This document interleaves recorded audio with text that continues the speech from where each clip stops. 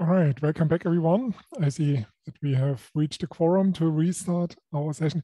Just one short announcement or reminder, early reminder for the tutorial sessions that will start in the next days and also run into next week.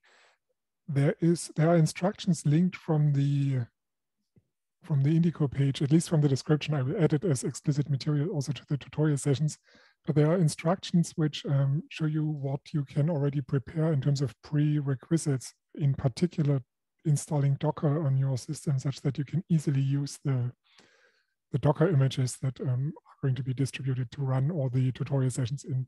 So feel free to already have a look today, such that tomorrow when the first tutorial starts in the afternoon that you're set up from the technical side and can get going right away with the physics.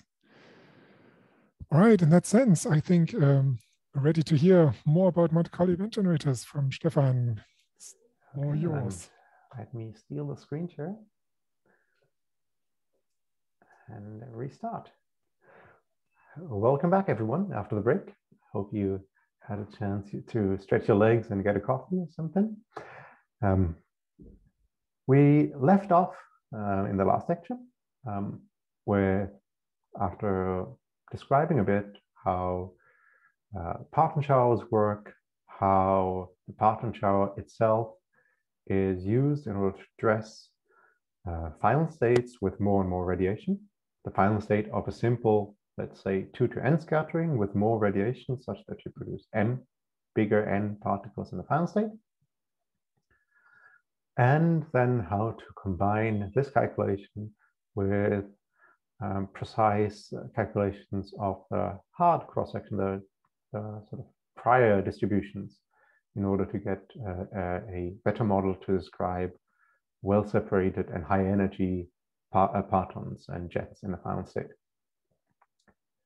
But unfortunately, or maybe fortunately, when we collide composite objects, for example, at the LHC, but also at RIC and Tevatron, these things, the initial state is much more complex than just consisting of 2 fundamental particles.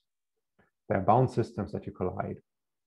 So in a sense, there's no reason to expect that only a single interaction between these composite objects will occur.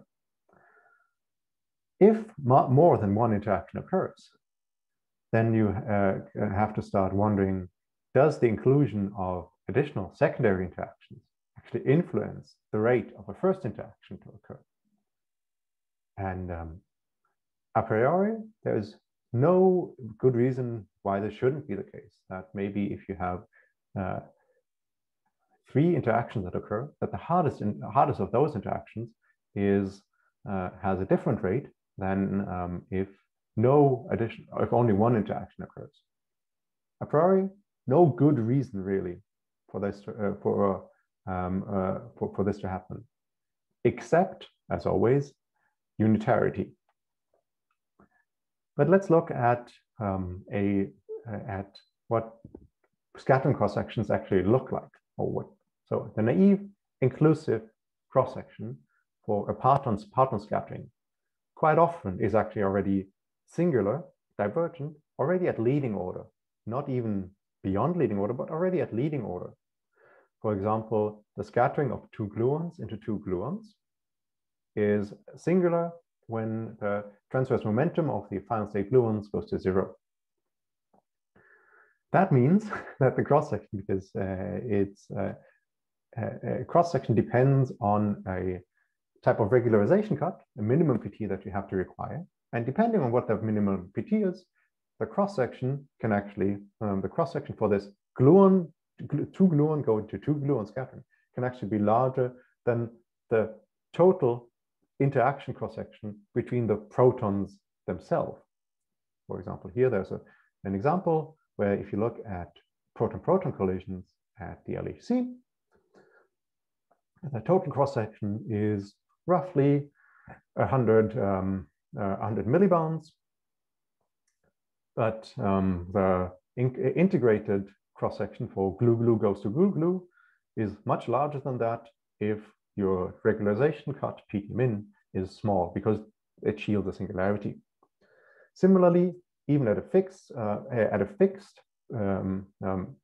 regularization cut, the cross-section for partonic 2-to-2 scatterings will actually exceed the total possible scattering cross-section once you increase the center of mass energy, because then you have more phase space to integrate a almost divergent quantity over.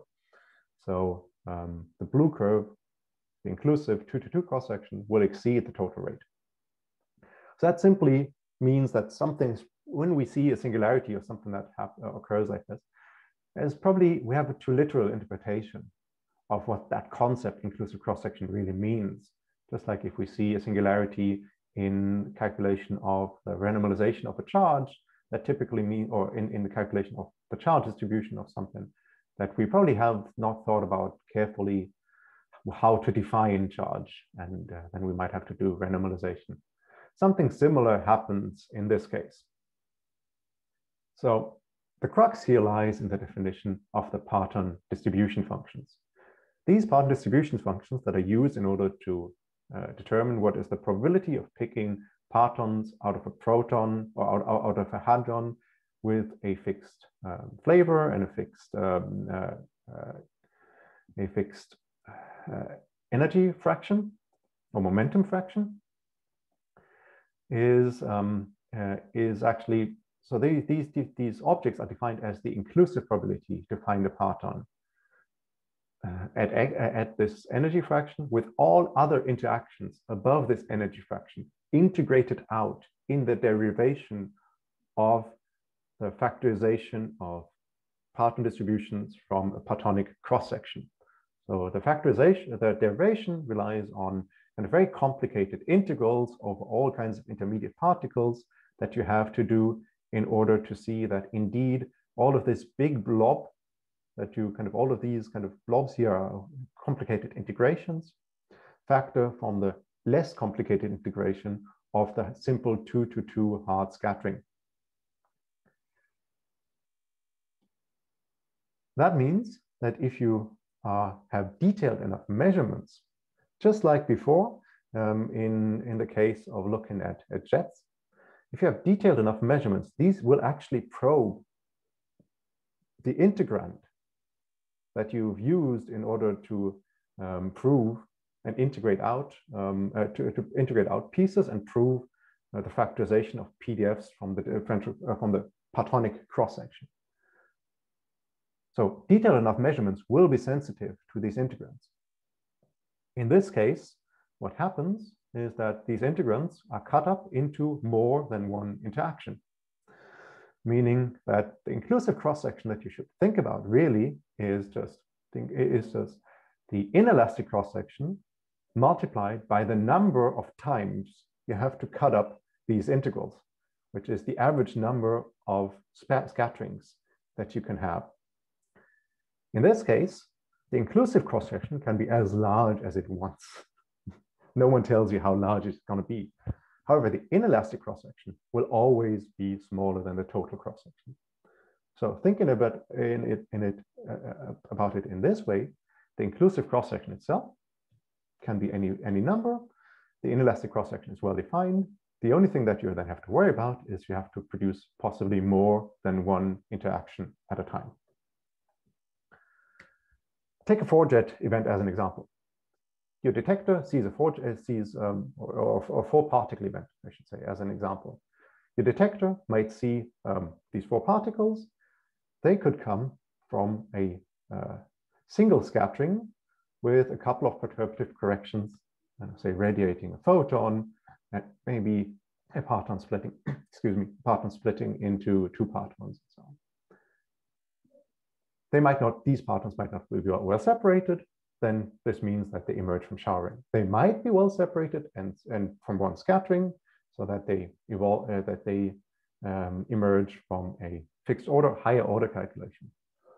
Or the jets might be well separated and emerge from 2 scatterings, like in this case here. So there are 2 partons scattering here, another 2 partons scattering here. Every measurement will be somewhat of a cocktail of these different phenomena. So we have to model multiple interactions in order to provide a reasonable cocktail. The argument in order how to get, or so how do we get now to a model of multiple interactions? Well, first, let's make an assumption. Let's say the inclusive cross-section that we defined by sort of looking at Platonic cross-sections and PDFs should still be a reasonable quantity to calculate in perturbation theory. Right? We said that the PDFs kind of have these, the pattern distribution functions have these multiple interactions kind of integrated out into their definition. So the inclusive scattering, 2-to-2 scattering cross-section in perturbation theory does include these effects in a roundabout way. So we don't want to change the definition of this quantity. We still want the inclusive cross-section to be valid, a valid calculation to do in perturbation theory. However, if we start simply overlaying scatterings and measuring the result, we will measure something that is different from the inclusive cross-section. And why is that? Just like before, when we started overlaying or sort of stacking on top of each other different tree-level calculations for multiple jets. These multiple calculations themselves are not additive, just like tree-level calculations are not. What we need to do is we need to have the rate for not having a second interaction to be correlated with the rate of having a second interaction, much in the same way as the emission rate of the shower was correlated with the no emission rate or the Sudakov factor of the shower, or how the singularities in real emission diagrams are correlated with the real emission with singularities in loop diagrams. We can construct a model of multiple interactions from these arguments. So we say we want to preserve the overall scattering probability that is given by the inclusive cross-section. We add multiple interactions on top, something like this. Now an observable that previously only depended on a single final state particle will depend on a single final state particle and two additional from a subsequent interaction, a secondary interaction. And then we subtract out of the full result a thing we've just added, such that if you're insensitive to these additional secondary scatterings, these two things cancel and you recover the inclusive cross-section as you want. Just like we did for kind of stacking the tree-level calculations on top of each other. Now we can make that more shower-like by realizing that, again, this red piece here is just the onset of these exponential Sudakov factors that we saw previously in the shower. So we can replace this by these exponential Sudakov factors for not having secondary interactions. So this is now a probability not only for having no emission, but for not having a secondary scattering. In order, again, then to make sense of, make sure that this whole thing preserves probability, we'd have to add the same type of exponential suppression also to the rate of producing a secondary interaction, which simply says that if you produce a secondary interaction at scale t, you have not produced a secondary interaction before that scale t. So that makes this model of multi-part interactions extremely shower-like. Basically, it's the same type of algorithm. You can now decide how you want to structure this, how you want to correlate this algorithm to the shower algorithm, and there are various ways of doing that. You could say you do them independently, two different types of showers that add on top of each other. You can do them in a correlated fashion. You can do one first, then the other. There are sort of lots of choices because this is, again, just a phenomenological model based on conserving the probability of the overall scattering. And I'm pretty sure that you'll hear more about these types of things in Leif's lecture. Suffice it to say, there are multiple ways of doing these things, and it's really a good way to test your wit, what you want to do and see kind of how you approach this topic. Now, what multi-part interactions do for you in data is they produce some kind of underlying event. These multi-part interactions fill the whole detector range of rapidity values with basically a flat distribution of particles. So every sort of rapidity bin has roughly the same number of particles now when you include these double parton scattering or multiple parton scatterings. And jets might give you a more localized increase in particle multiplicity at the rapidity of where this jet was. Furthermore, you can kind of distinguish between multi-parton interactions and two body scatterings producing a more complex band state by looking at the correlations between jets. Typically, for let's say double parton scattering, the jets themselves, the first and second hardest and the third and fourth hardest jets are more or less balanced. Whereas in a perturbative calculation, they're much less balanced. So depending on your observable, you can actually enhance or decrease the sensitivity to this multi-parton interactions and the underlying event that it produces. Let me skip this just to say, yeah, indeed, this is what we observe in data. And we observe in data that we do need multi-parton interactions in order to describe, say, the multiplicity of hadrons. And let's just say, well, I'm postponing all the proof, all the fun to one of the subsequent lectures, because there are definitely a lot of subtleties. One of them that I particularly find interesting is that there's no real reason to expect that the primary partons that you collide and the secondary partons from the secondary interaction that you collide are actually in the same place in the proton. Why should they be at the same longitudinal and transverse momentum in the extended object that is the proton? There's no real reason to expect that. So indeed, you would have to add a type of model of the space-time structure of the proton in order to do a reasonably good job at describing data that is sensitive to underlying event. And we'll certainly hear more about this in the dedicated lecture. There is a question, so go ahead, Luis. Hi, could you very quickly just clarify what you said about the jets being balanced or unbalanced? I missed a bit of that. Thanks. Yeah. So let me quickly go back to this slide here, and I think it's easier to see. Now, right, if you produce,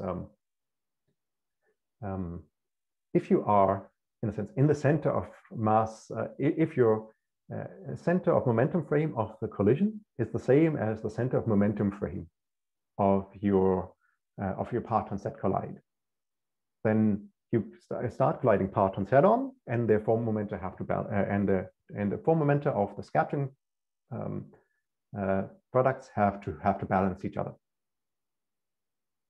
If you have two scatterings of that same type, you have two particles coming in, producing two outgoing particles, another set of particles coming in, producing, let's say, again, two particles that have balanced four momenta or three momenta.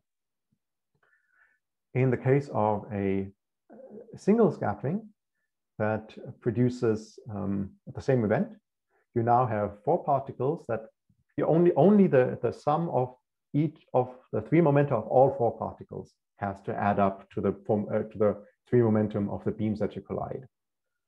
So individually, if you look at, say, the momentum of this particle and this particle, their sum doesn't have to balance. If you know what I mean. Yes, so that makes sense. Thank you. Okay, good. There are two more people who've raised their hands. Now I don't see your names anymore, but go ahead.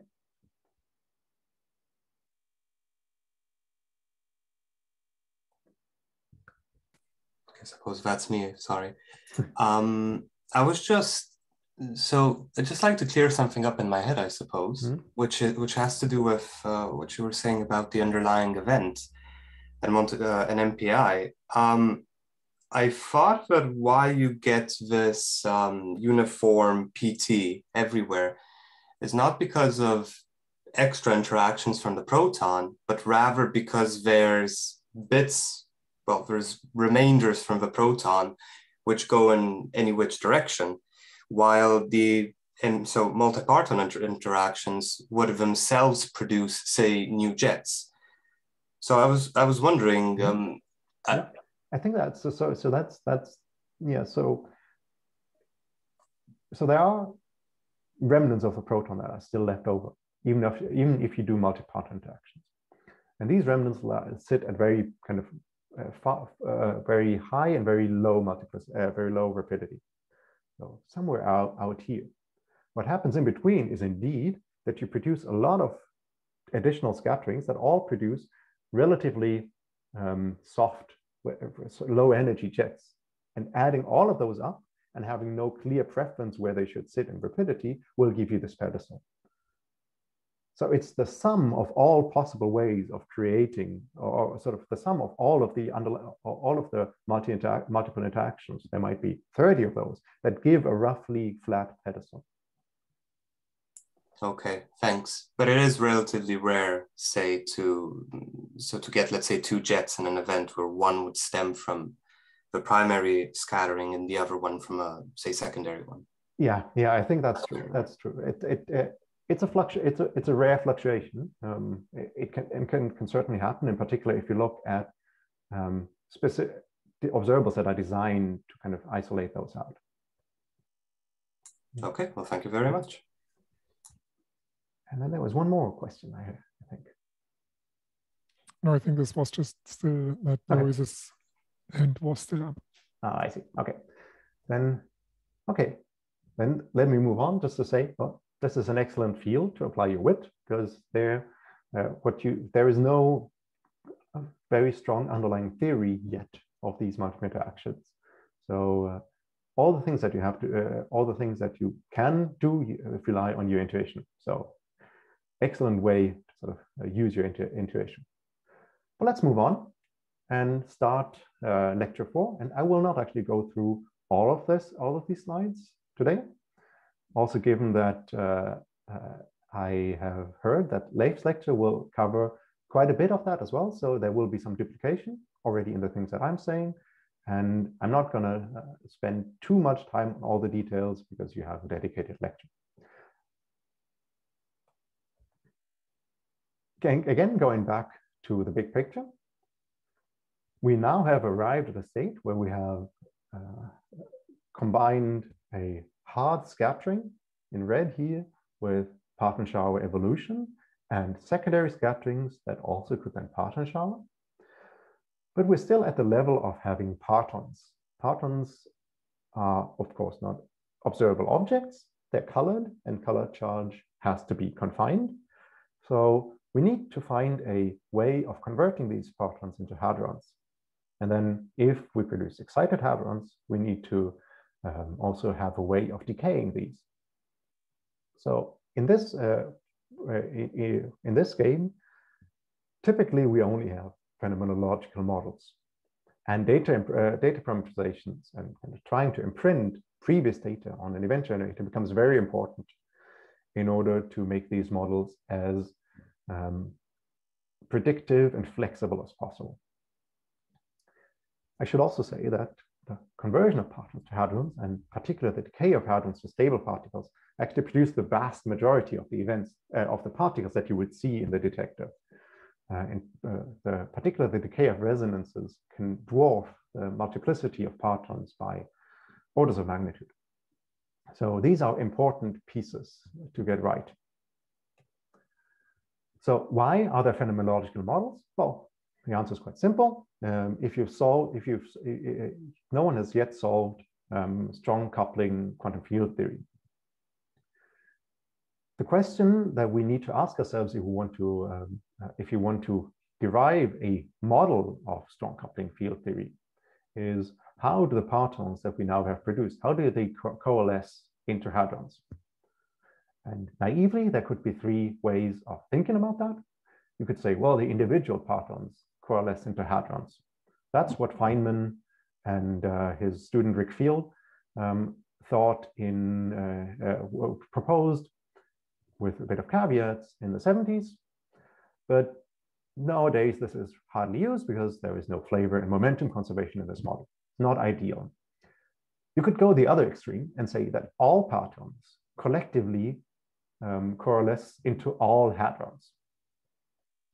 Could work. However, it's a bit in conflict with perturbative QCD, which tells you that there is some factorization of the perturbative cross-section.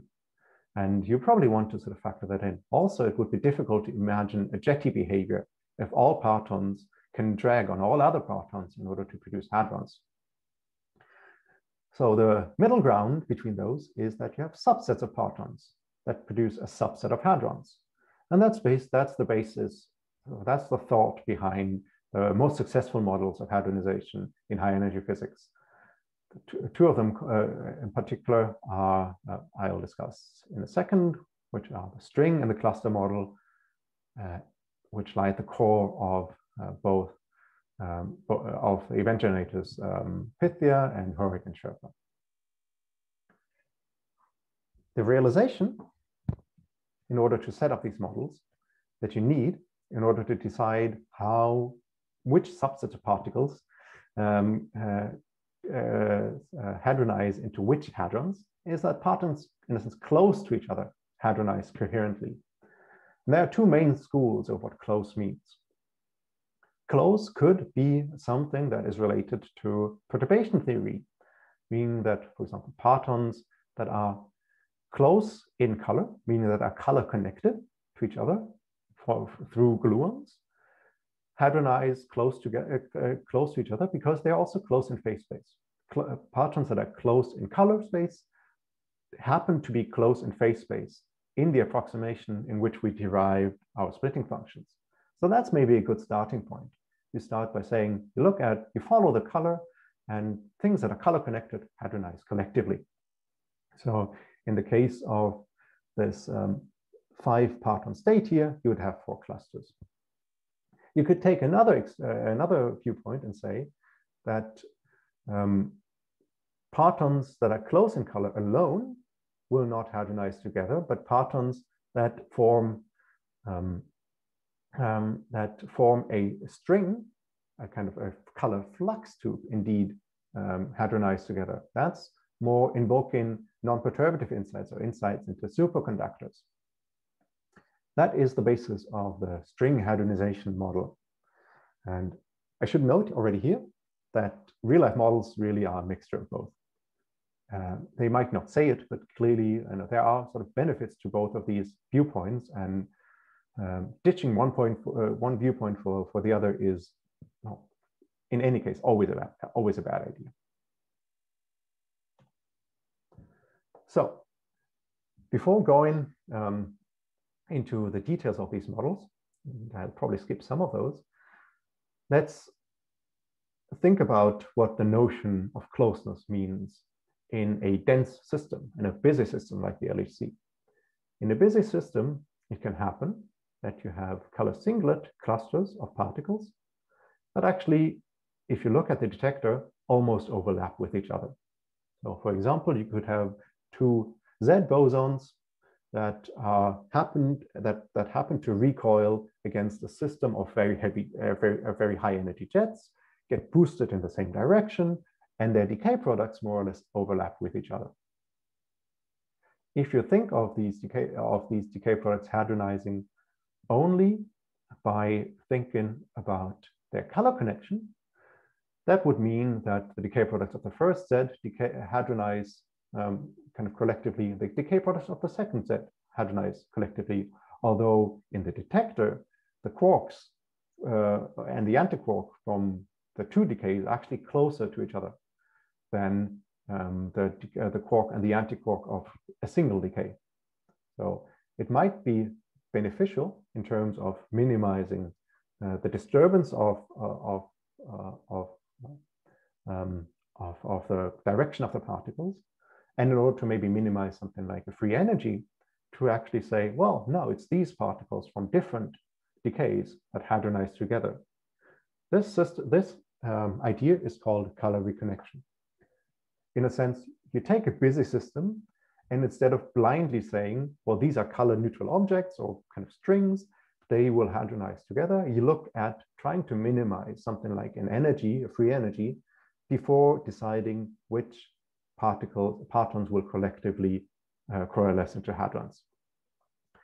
In a sense, trying to aim to neutralize flavor and color more locally, which seems like a good idea, given that if you neutralize things more sort of globally, you might destroy some of the correlations within an individual jet by dragging particles out of jets.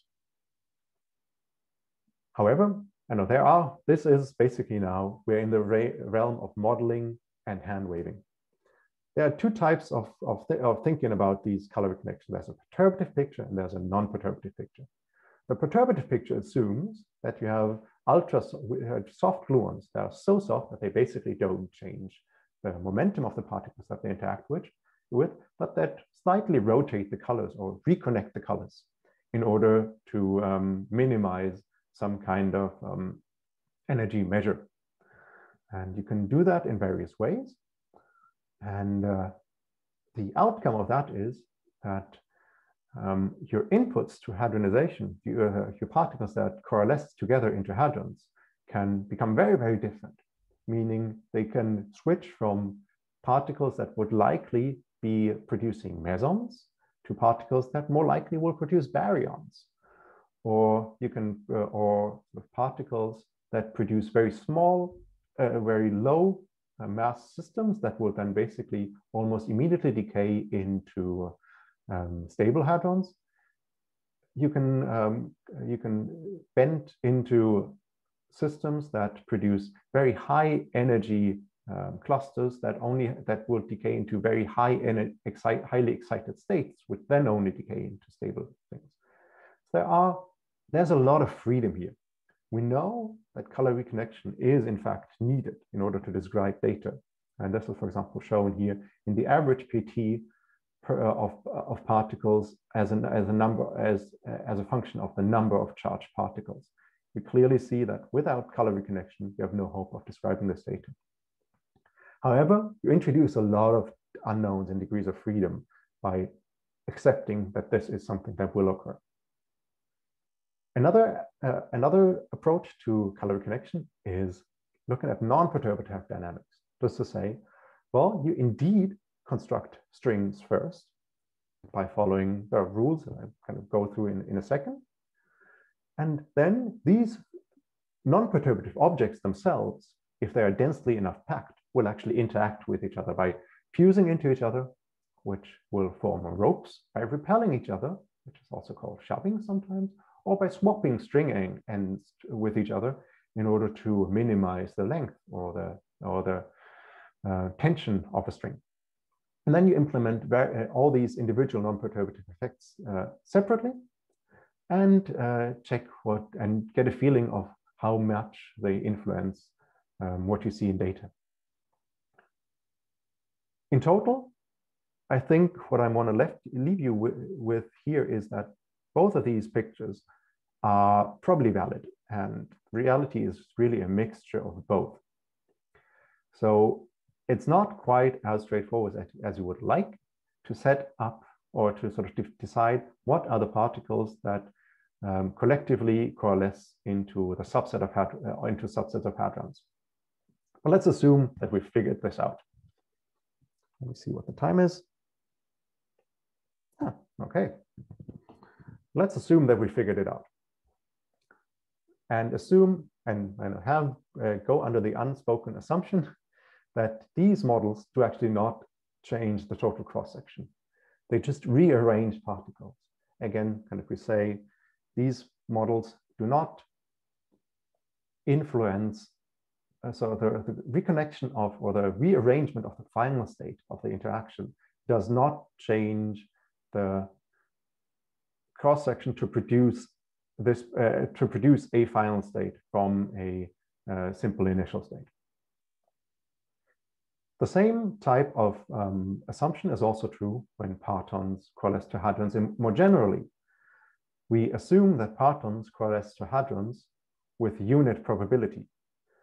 The rate of the color neutralization has to happen with probability 1 in order to for the calculation to make sense. If things happen, if color neutralization happens with less probability, then we've done something bad in the calculation of our initial sort of prior distribution from which we produced, say, gluons and so on. Okay. Under this assumption, let's now look at the two main models that we use in order to convert hadrons to partons to hadrons. Those go under the name of string and cluster hadronization. String hadronization is typically something that people associate with Lund and the Lund school of thinking about non-productive physics, and is also then the basis and kind of even the progenitor of the Prestel event generator. Whereas the cluster model was initially developed with a generator like Hurwitz in mind, and is also used in Sherpa. Going first to the string, we've seen a lot of perturbative reasoning. Now let's look at a couple of non-perturbative ideas. So non-perturbative QCD is hard. However, we do know some results of non-perturbative QCD from, say, lattice QCD. One thing that we do know is that the potential between two quarks is linear with is linearly related to the distance between the quarks. So that means that the force field per unit length is constant. This is the same as as the force field between the two endpoints of a string that you stretch, like an actual rubber string, piece of rubber string. This is so the basis of the string model is indeed just to say, well, we try to collect particles into each other such that the thing that we look at afterwards looks like a rubber string, and we treat this rubber string as if this is a collective potential from which we produce hadrons. Now, there is, of course, a nonlinearity in the potential between two quarks, and that comes from very high energy quarks that interact with each other through very high energy gluons, for example, in perturbation theory. Another aspect that is not linear in the potential is that if you look in detail, there is only a small region where the potential between two quarks is linear. And full QCD will tell you that at some point, the potential between two quarks flattens off. But you cannot arbitrarily increase the separation between two quarks and get an arbitrarily higher potential energy. At some point, it's more energetically favorable if this rubber band between the quarks actually breaks, so that you have smaller string segments that now have a smaller tension and thus a smaller energy stored in them. If this is the case, then if you have very small string segments that don't further break, these you can think of as mesons. So the strings, we have very small string segments, very small potential energy stored in the ends. So the string ends will just oscillate into each other in something called yo-yo mode, indefinitely producing a stable state that we call a meson. Before getting there, very high energy strings have to break a couple of times, and they do so by creating pairs of particles inside of a strong force field by vacuum tunneling that then kind of detach the original endpoints from each other, like so. So you create a pair through tunneling, detaching the sort of interaction between the endpoints, making energetically more favorable smaller strings. Do that until the strings are small enough so that you actually have produced mesons. That is the core of the string model.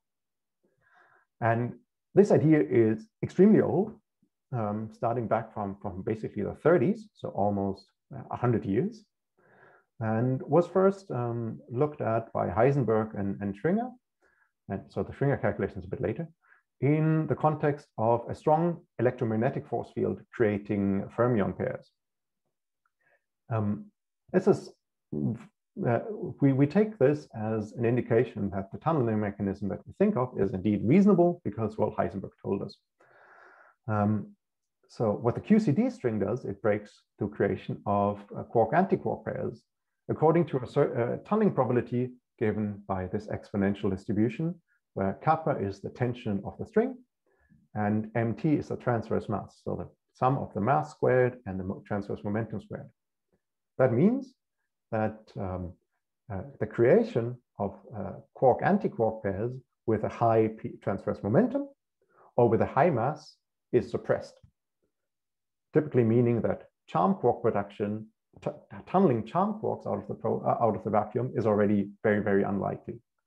And it also means that producing something with a high PT is very unlikely, meaning that if a string breaks, it typically breaks at very low transverse momentum, meaning that the particles that you produce have relatively low transverse momentum relative to the original axis, meaning that they're all correlated, basically in the same direction as the original string, meaning you produce back-to-back particle production and string center of mass ring from that. So the string breaking, how it works with this tunneling, actually makes sure that you produce jetty structures. Let me see what the time says. Okay. Moving on. Now, unfortunately, QCD is not only quarks. So far we've said, well, strings are stretched between quarks, and these strings can break by producing more quarks out of a vacuum. However, you also have gluons. There are various ways of thinking about gluons as kind of additional pieces of the string. You could think of the gluon as not changing the string at all, something that doesn't change the color field.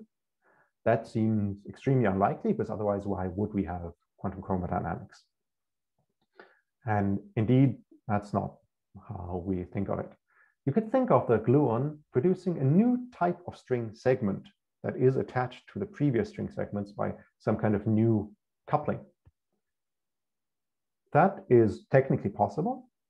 However, it's not something that is very sound in a relativistic theory to kind of decide, okay, you've attached something at a fixed point. That's not a particularly good relativistic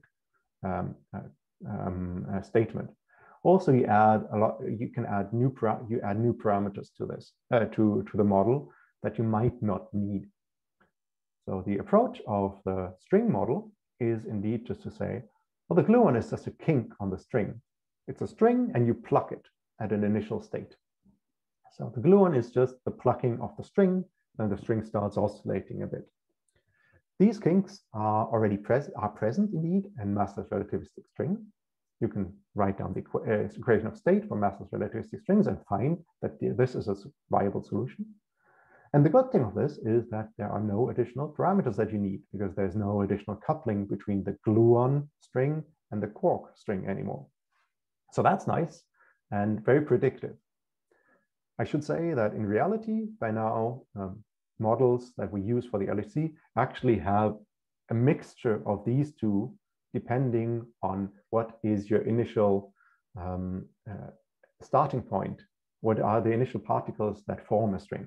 So if you have more color reconnection forming inputs that would hadronize into baryons, you might have more of these types of junctions. So again, you see that this simple model is not quite right yet for data. Anyway, let's say the gluon is a kink on the string. Again, just like plucking the string of a guitar. So that means you sort of excite one of these string ends at the very early beginning, you pluck it, and then this kink travels along the string, and so on and so on. Now, since this kink, the string on the string is connected to both ends of the string, to two string segments, it loses energy twice as fast as the individual endpoints. And that's actually in accordance with QCD. because the color factor, sort of the thing that tells you how large, what is the strength of the gluon coupling versus what's the strength of the quark coupling in QCD, if you have an infinite number of colors, actually goes to 2 in favor of the gluon. So this is kind of beneficial. Even it does make sense in terms of QCD. What is the consequence of this? The consequence of this is that gluons themselves pluck the string, meaning that there is again now another direction on the string into which along which you can produce hadrons in the center of mass frame of this particular string segment. This is called the string effect. Hadrons will be produced along the direction of the original strings, which means that there will be a gluon, a jet forming from the gluon. There will be a jet forming from the antiquark, for example, and a jet forming from a quark. But there will almost be no hadrons formed opposite of this large gluon jet. The string model tells you there will be no hadrons there, and you can actually go and look. So this is some kind of coherence effect that sort of correlates all the hadrons to lie in this gluon jet and not opposite side of it, due to the gluon kink. A similar type of coherence effect is already found in perturbative QCD. Perturbative QCD tells you, so now we're moving on to the next model, the cluster model.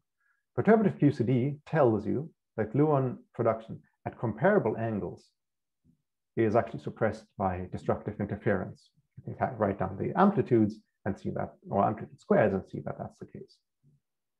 That means, and this is the basis of the cluster model, that color singlet particle pairs actually end up close to phase space, because if everything that is not close in phase space, meaning well separated comparable angles, is killed by destructive interference.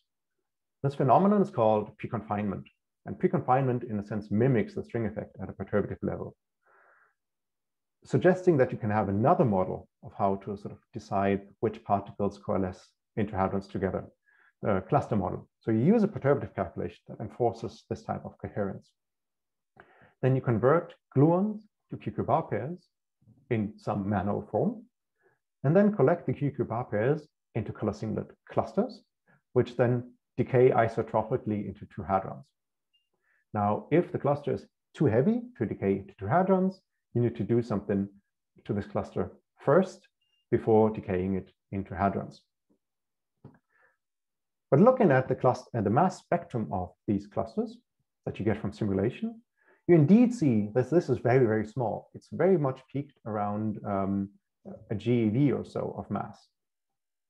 So this means that independent of where you started out from, the cluster model gives masses of these clusters that are relatively close to hadronic scales and will likely decay into hadrons. And you do that with a flat phase space distribution, and phase space alone will tell you that the production of heavy hadrons is then suppressed because of the phase space, because of less phase space available to produce mass. And however, there is a long tail towards higher masses. So what you do in these higher mass clusters is indeed these clusters first undergo fission. So these clusters, heavy clusters, decay into lighter clusters, and these lighter clusters then decay into hadrons eventually. This is extremely similar to string breaking. And you should note that 50% roughly of hadrons that emerge from these, of final hadrons that you see in the detector actually emerge from these split clusters. So you already see that there is some overlap between these models, because you have to sort of implement similar ideas in order to make sense of sort of, say, for example, tails of distributions. Now would be a good time to compare these, but I won't. I'll leave that pleasure to Leif. And finish off almost with one final thing that I haven't touched upon, which is the thing that really produces the vast majority of particles in the detector. And that's the decay of excited hadrons. So here's a decay, for example, of a B star meson. And you already see that there is that there are various, so the B star meson will first decay into a B by radiating off its excitedness into a photon. This B0 can decay, can oscillate into B0 bar, which then decays into a D star meson. So now that includes charms and a neutrino and an electron. The D star will then decay into a D0 and a pi plus. The D0 decays into a rho and a kaon, and the rho decays into pi's, which eventually, for example, decay into plus and minus pairs.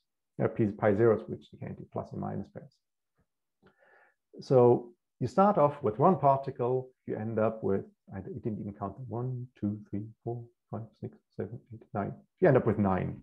So you could definitely, for these types of things, if you produce B mesons, you might increase the multiplicity by a factor of 10 if you have too many of those. And B mesons you produce if you have high energy scatterings.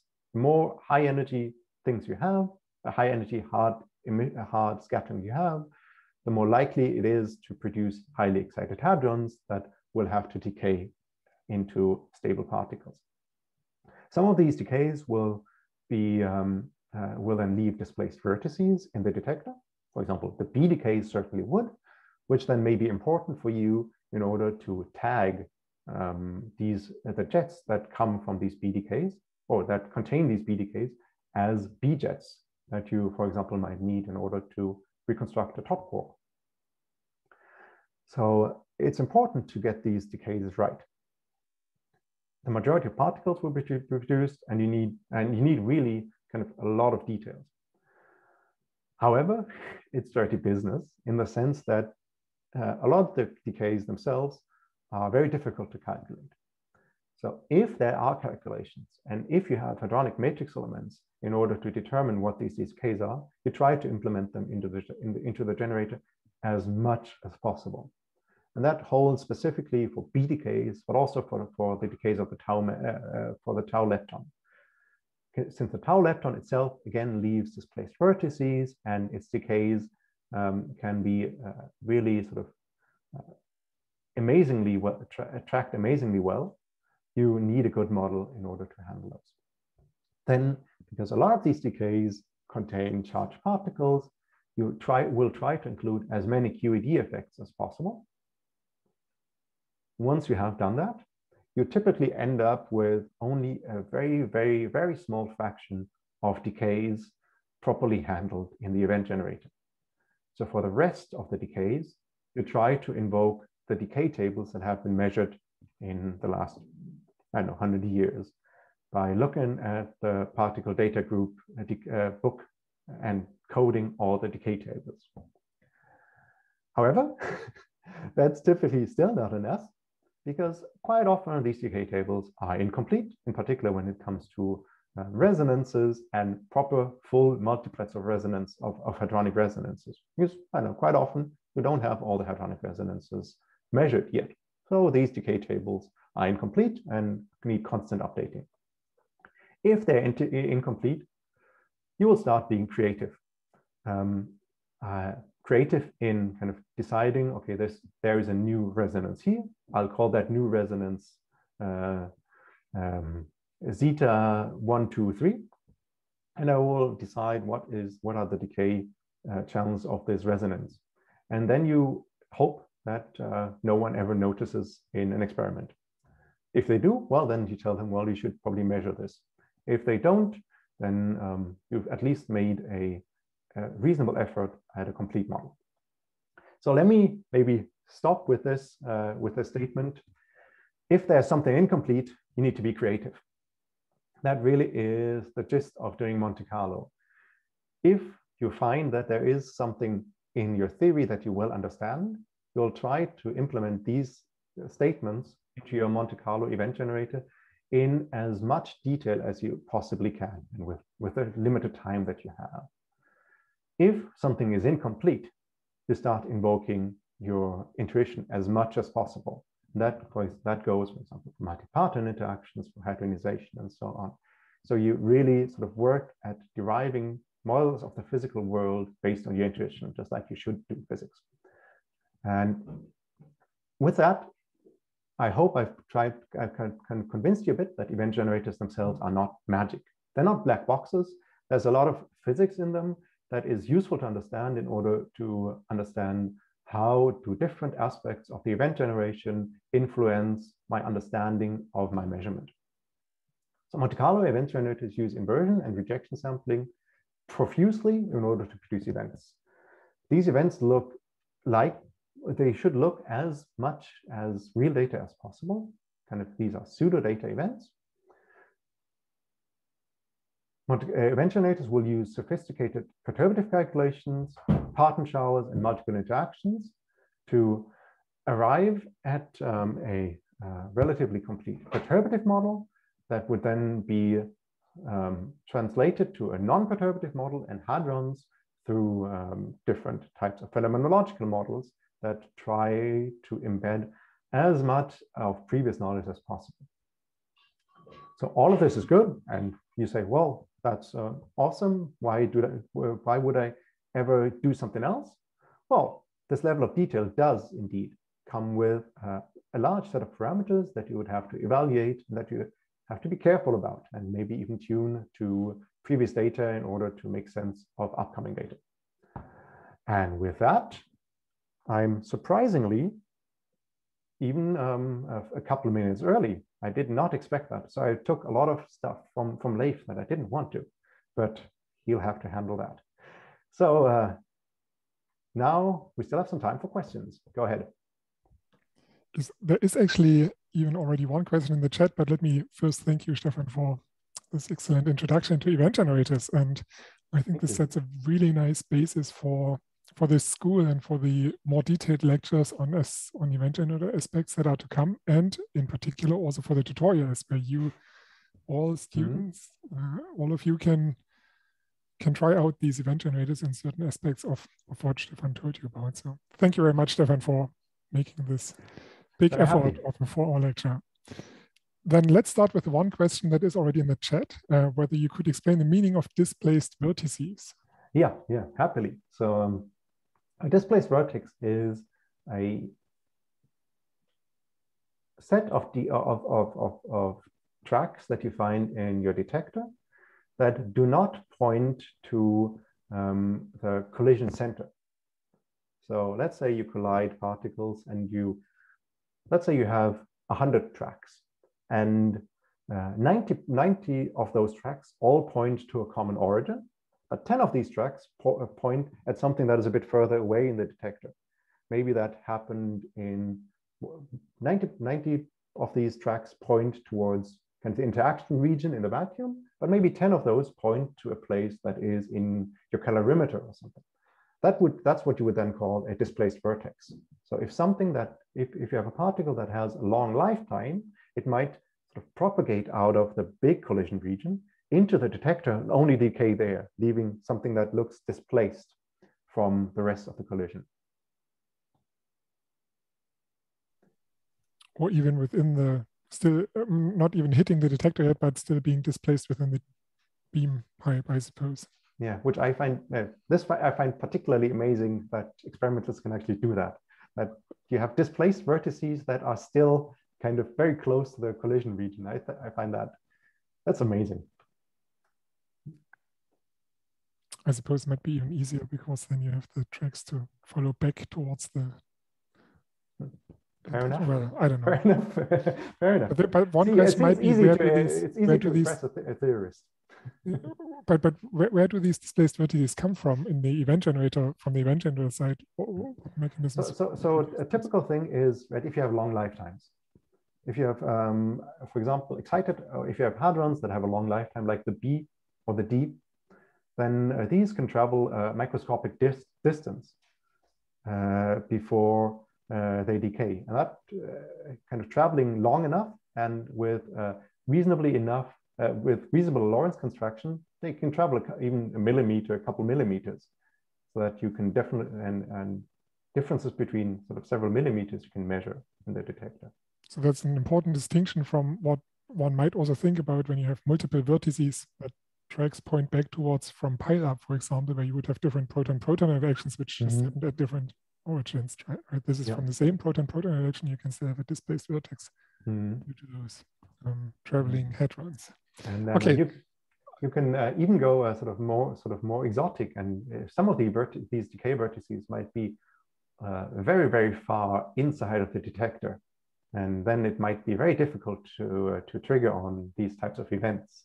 So long-lived particles are again one of these nasty examples where things happen very at the outer shells of the detector because the decays happen so late. That's the extreme case of a displaced vertex. Yes. All right, there are a couple more questions in the chat, but someone had unmuted just a minute ago, and I basically talked into their being unmuted. So I just wanted to give the chance. If you were unmuting and want to ask a question, then please try again.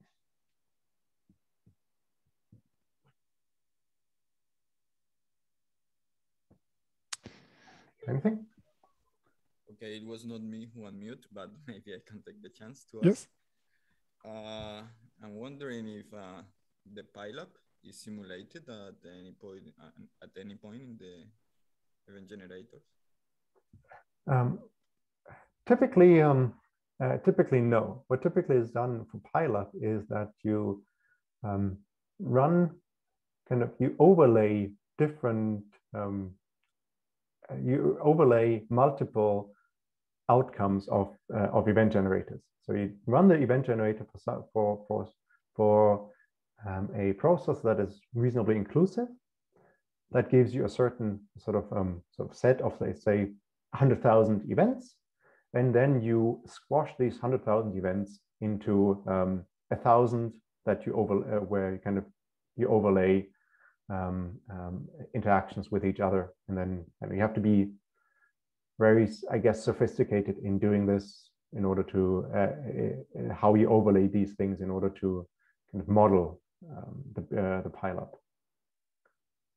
But typically, pileup is not included in the generators, but you use generators in order to create the inputs in order to model pileup. Okay, thanks. Okay, then the next question in the chat was whether you could talk briefly about parton distribution functions and how they affect multi-parton interactions. Briefly, probably not, but I can talk about it. It's quite subtle in the sense that in order to derive the factorization of the cross-section into a long distance part that you capture in the parton distributions and a short distance part that you capture in the partonic cross-section, you need to prove a lot of things that you need to prove that a lot of different effects do not affect this factorization. And if you look at inclusive at simple enough observables, will actually can actually be combined into a simple prefactor, for example. And one of these one of these cases is the case, one of these things that you have to prove factors off from the rest are exchanges of very soft gluons between the protons that collide. If you derive the factorization of into parton distribution functions and partonic cross-section, you have to sort of prove that ultra soft gluons do not mess up this factorization. And you do that by kind of looking at various diagrams and various integrands, and then using a lot of arguments on causality and unitarity to indeed say, this overall factor, this part of these soft gluons themselves, will factor into a common prefactor that you can effectively normalize to 1, such that you don't have to actually do anything. You don't have to calculate it in this particular case of factorization. If you, however, look at an observable that doesn't fulfill the requirements with which you derive that you can factorize off these soft gluons, then you might actually start seeing these kind of types of multi-parton interaction effects. And then your proof of this factorization breaks down, and you do have to do something about how to handle these additional interactions that otherwise would have you could have integrated to a unit prefactor. It's something that would be an excellent question to ask Dave, because Dave actually proved these types of theorems for us in the early 80s. And those are beautiful papers to read. A bit technical, but beautiful. Mm-hmm. Yes, so you can keep those for the QCD lectures for these types of questions. That's good. There are two more in the chat, and I would actually follow up with the last of those and then go to the second last one. Because that's a follow-up question on a pile-up. In experimental simulations, one generally uses something called min-bias events, as minimum bias events as pile-up. Could you explain what minimum bias literally means here? So minimum bias means that you try to do,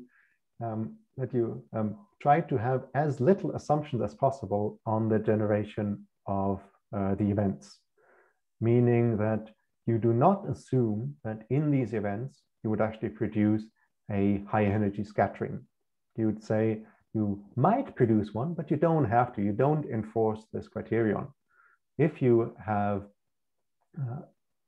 so you will have, in order to produce min bias events, you will have to include all kinds of other kind of non-perturbative channels of particle production in order to make sure that you're not biased towards only high energy particle production. So you use things that kind of try to capture very sort of few hadron production in very forward regions by something called diffraction, these kind of things, in order to produce a as unbiased sample as possible. This is what it literally means. Very good. And then moving away from the underlying event to something different, how do event generators handle mixing between states during propagation? So until you have until you have the outcomes of hadronization and kind of excited hadrons that then would decay, you don't. You assume that the mixing is, either there is no mixing at that level, or if there is mixing, that it would partially be covered by your prior distribution that you've calculated in perturbation theory. So certainly you would at that state not include any kind of mixing between excited hadron states. Now, when it comes to the mixing within the decay, within kind of the decays of excited hadrons, the quick answer is you try to code the hadronic matrix elements that would, for example, give you a decay like the one here. We actually have a B star that decays, a B0 that decays into a D star, a neutrino, and an electron through through the mixing. But you wouldn't actually sort of, in this particular case, have a B0 bar in an intermediate state in the event generator. You'd actually do all of this thing at once. At least Prestel would, for example, do that. But I don't know a lot, to be honest, about these things. So if anyone else has a better answer or sort of a more detailed answer, I'd also be quite curious to hear. I think maybe to add one more comment on this, so at least on the Sherpa side, you can also have these explicit mixings in the event record, but what is also important to include in the generation, if you want to do kind of B physics with mixing, is whether the CP violation effects are implemented within the mixing itself or in the decay itself or in some kind of an interference between those two. So these are effects which are implemented in some event generators more in more detail than in others. And there are certain specialized event generators like EVT-gen for B decays or hadron decays in general, which also implement these types of effects in more detail. There's a hand raised from Naomi.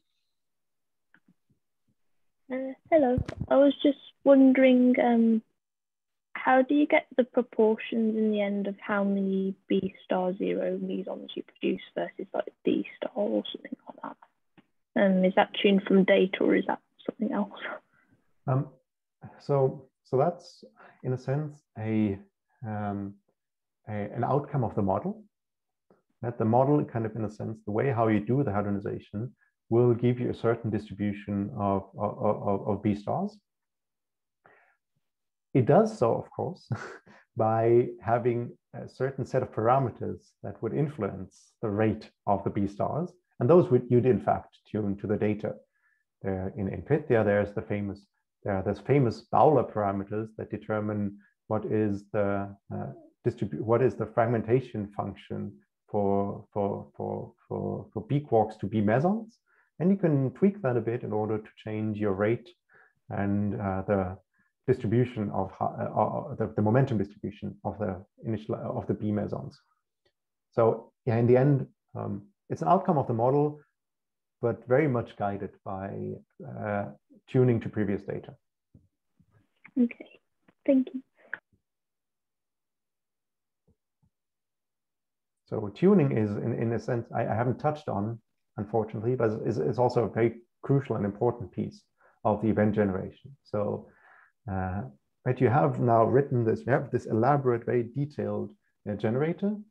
And in order to make this kind of the best possible model, you actually try to, with tuning, kind of in a sense, imprint previous data onto the parameters of this model as much as possible so that it contains as much global knowledge as possible. It's a kind of global fit to the global data set, in a sense, that's tuning. There's another question in the chat also going into this direction, namely the question about hadronization. How are baryons produced in string models? It seems like you could only produce mesons if you only split strings. I leave that to Leif to explain, but there are two ways. Quickly, one of them is these junctions that I mentioned before. Kind of that can actually produce baryons if these junctions are between quark-like string segments. And the other way of doing it is that instead of tunneling quark and antiquark pairs out of the strong force field between quarks, you actually tunnel a quark pair or antiquark pair, so diquarks, out of the vacuum. That's called the popcorn model, and I'm pretty sure that Leif will mention exactly these things in his lecture. Very good. I see you have lots of questions. The Excellent. lecture has given you lots of intriguing knowledge already, and some of this will be followed up by detailed lectures in the next days. So unless there are any urgent last questions, I don't see any in the chat and I don't see any hands raised at the moment. If you want to, then do so now. There's a thank you for the lectures in the chat. So I appreciate it. Thank you. And I don't see any further questions. So thanks again, Stefan and everyone for connecting, and we will see you again in the afternoon to the at the usual time of 2 p.m. Central European time for the QCD introduction number 3 and 4. Perfect. Sounds good. See you Thanks. there. And we see Stefan again in the evening, probably for the recitation sessions. Yeah, that's right. Cool. That's right. Then, thank you. Then. Talk to you then. Bye-bye. Bye. So that's Stefan. Bye.